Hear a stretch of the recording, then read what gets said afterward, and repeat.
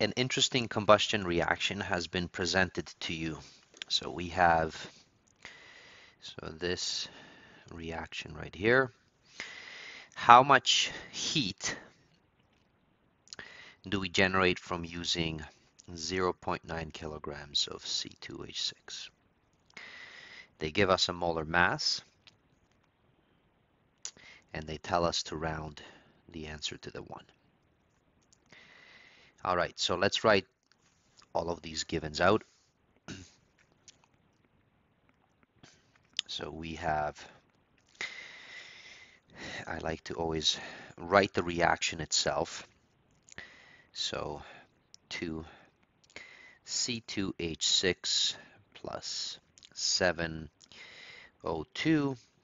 So this goes in both directions. So carbon dioxides, water, and we have some heat there at the end. Now next, they give us 0.9 kilograms of C2H6, and they also give us a molar mass of 30 grams, and this is C2H6 for each mole. And I always like to write it not as unit rate as it is here, but instead kind of looks like a ratio as I've written it down. So it helps me to do the unit cancellations when I'm solving. So with this given information, let me just define what I'm looking for. So let, and again, I'm getting this from right here, this heat. So let, now heat is energy, so let E be the heat generated. And notice that from the equation, they are using kilojoules there. So generated, and this will be in kilojoules. All right, so let's work through this out. Now, I'm going to step through these givens with you. So we have the reaction, and then we have the C2H6, but notice that it is in kilograms, and that is actually not consistent because our molar masses are in grams, but kilo is just a prefix. Okay, so I'm going to change that prefix to just be in grams so that I have consistency there. So kilo, so this would move over 3 spots, 1, 2, and 3.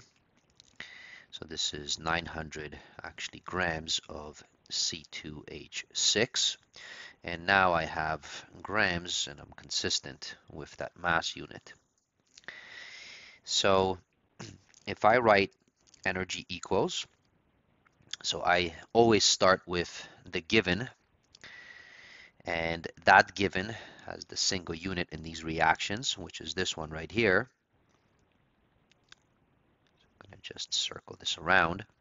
So I have 900 grams of C2H6 that I'm going to begin with. Now, I don't want to have obviously grams of C2H6, so I want to cancel this off. So I'm going to proceed with these cancellations.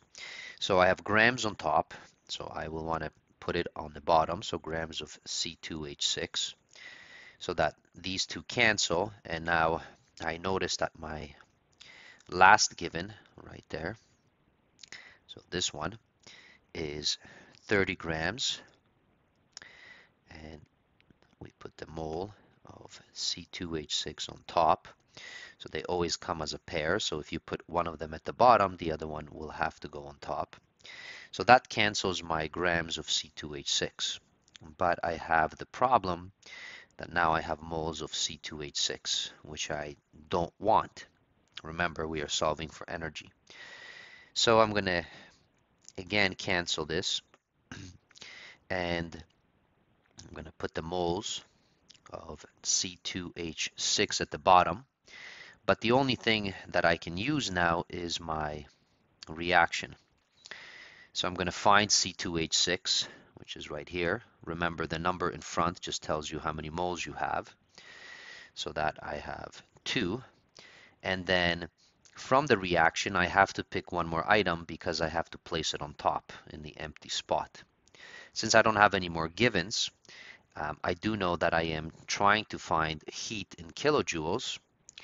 And that's the reason from that reaction I'm going to be taking this 3,120.